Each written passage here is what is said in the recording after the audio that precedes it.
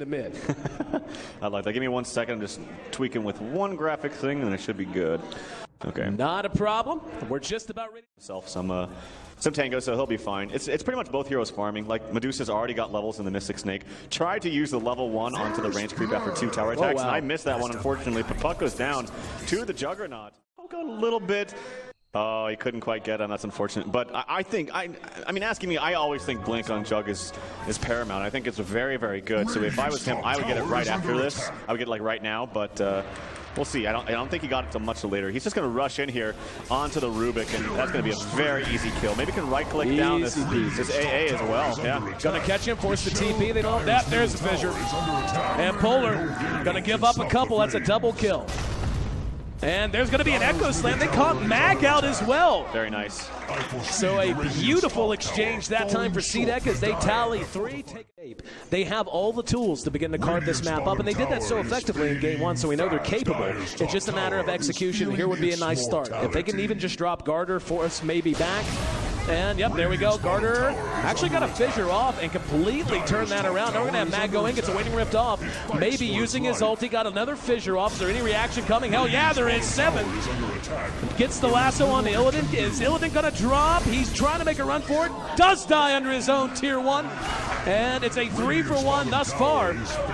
Polar gave up the one they really wanted to keep alive, but they did manage to bring down 3 more. Behind that, Mag still not done with the pursuit. Trying to chase down Sanxing, and no! Maelstrom proc, however, now they're going to turn it back around, maybe playing ballsy as hell, and can't even chase down FNG. The need for greed hurts him. And a bad... Let's see. Trying to find someone. Ooh! And that's actually a bit of a waste there. Demon tried to jump in. They had the ward on the high ground. Here comes 7 back in. He needs to ulti. If he can sense the bats coming, Demon needs to spread. Oh, no, he didn't get it. There's going to be the song, though. Oh, they may have baited it. A beautiful cancel on that. Now they're going to be able to try to track him down. Look at that damage. Mag's going to end up taking the bip. Buyback from Jug in the meantime. He got Garder. Oh, he did. Once again, Demon coming through with big plays. And VP has him on the run. Maybe from behind, trying to track him down and do damage, but Phobos is right there with him. So CDEC manages to get a couple of kills on the back of it. And are they going to be able to get Q? Yeah, I think he's just dead. One, yep. You got him. Triple kill for Illidan. And in the meantime, CDEC has moved into the Roche pit. Now keep in mind that... So he's actually creating a lot of space in these team fights. So like, if they focus him, they can't kill him down without a defusal, I don't feel, at a nice rate. They need to get the defusal before they actually focus him down. But until then, he is just creating a lot of space if VP Polar does put their attention on him. There's going to be a lasso, caught Mag this time. And here comes the song, but not before they can save their puck. There's an ice path, and the fissure turned it around. Now we're going to see the Juggernaut caught and locked down. Do they have it? Hell yeah, they do. Aegis gone. There's a Thunder God's Wrath. It's a little mistimed. Didn't even get the damage onto the Jug. They didn't even need it. He's going to be able to blink away as soon as he respawns off the Aegis pop. And wow, FNG just fed. Got way too far forward. Hell, they may be able to get the Jug a second time. It's there from downtown, and Demon's there. Oh boy, I thought Demon actually might have been leading off into the river to begin with. The rest of them are hanging around kind of in the vicinity of that tier 2. Illidan still just waiting here in the river. And they're going to flank them.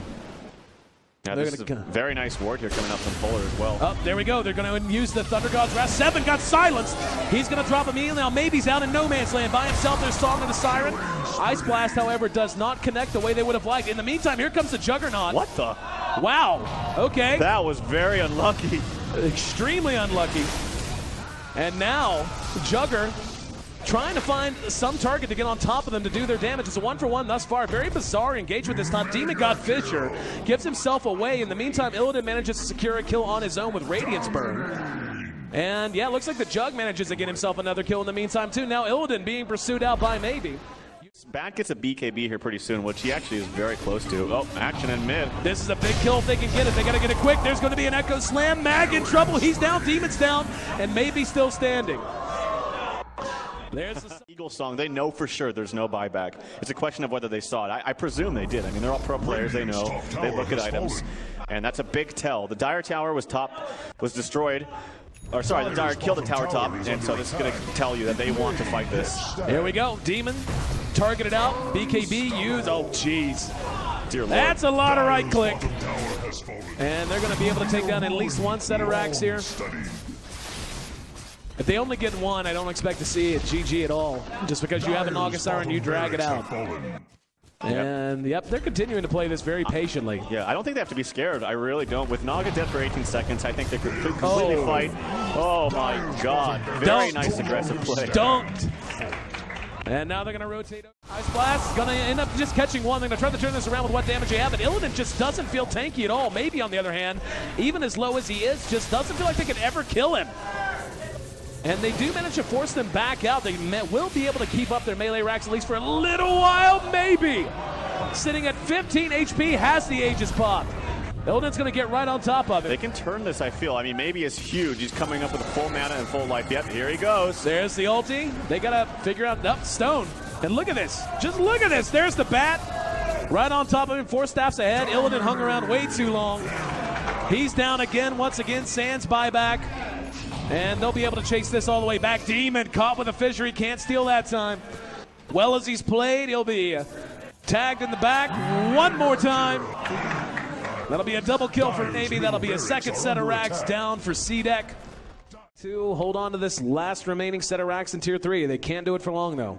Bottom lane and mid lane are both pushing in, so they're going to have to decide to engage or watch creeps bang their base. Illidan going to be caught with the lasso from 7. Let's see what he got. Managed to get the lasso, but Illidan trying to use mirror image to get away. Got the song off. It doesn't matter. Too many BKBs. 3 active. Oh my goodness! FNG 2-shotted.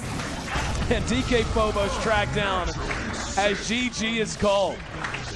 So Bowler, who looked so sharp in Game 1, not quite as sharp here in Game 2. CDEC puts their lineup through the rigors and secures a Game 2 win. We're going to Game 3, Trout. Yeah, it was a very fun game to watch. I think Juggernaut played much better. I think right when he got that blink, things started to change. I really do. And I think